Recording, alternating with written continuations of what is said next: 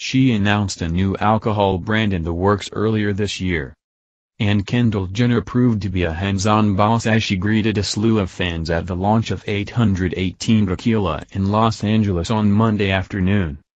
The 25-year-old supermodel sported an all-white ensemble complete with an 818 vest to reveal her new line at Mel and Rose liquor store after facing cultural appropriation backlash for not only naming her spirits after the Calabasas area code where she grew up, but also for failing to honor tequila's deep-rooted Mexican legacy. Kendall wore a loose white long-sleeved top with straight-leg jeans and a navy blue 818 vest with a Kenny patch. She stayed comfortable with a classic pair of black Converse trainers and blocked her eyes from the bright sun with rectangular frames. Enthusiastic fans were treated to 818 merchandise, including hats and shirts, thrown by Jenner into the crowds from a bright green truck. She looked comfortable behind the wheel as she posed for a few selfies while holding a lavender iPhone case. The Keeping Up with the Kardashians star then made her way to Bevmo where her bottles were proudly displayed. Her new line includes an Añejo, Blanco and Reposado from agave plants grown in Jalisco, Mexico. Kendall announced on Monday morning that her line would officially be available in California, with states soon to follow for a fully stocked summer. She roamed through fields of agave on horseback and sipped her spirits in a moody Instagram video where she also turned off commenting capabilities to her 164 million followers. Almost immediately after announcing her latest venture earlier this year, Kendall faced intense scrutiny for the name of her brand and the attempt to diminish tequila's cultural significance in the Latinx community. There was just a lack of respect to the culture and the importance of tequila to Mexico, bartender Lucas Assis told Yahoo Life in February. She didn't even know how to properly drink tequila. He went on to explain how agave takes up to 9 years to fully mature before being able to harvest, a questionable time frame since Kendall noted that she had only spent 4 years perfecting her new brand. The plant is embedded in the country's history and culture. Celebrities need to understand the detrimental effect their brands can have on the tequila industry but even most importantly on the agriculture of the agave plant, he said. Using Mexico's culture and history for nothing other than capital gain is culture appropriation.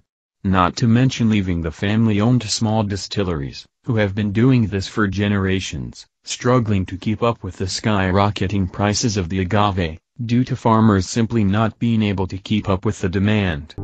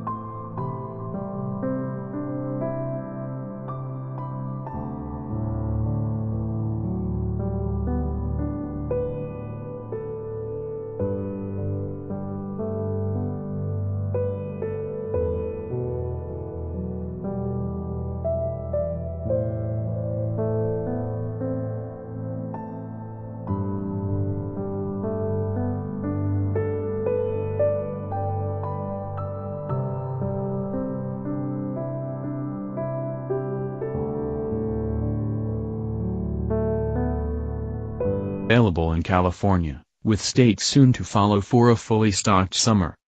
She roamed through fields of agave on horseback and sipped her spirits in a moody Instagram video where she also turned off commenting capabilities to her 164 million followers.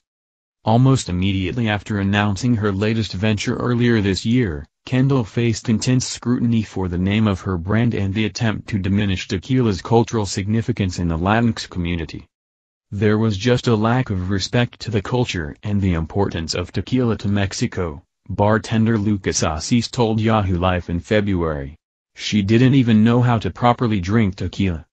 He went on to explain how agave takes up to 9 years to fully mature before being able to harvest, a questionable time frame since Kendall noted that she had only spent 4 years perfecting her new brand.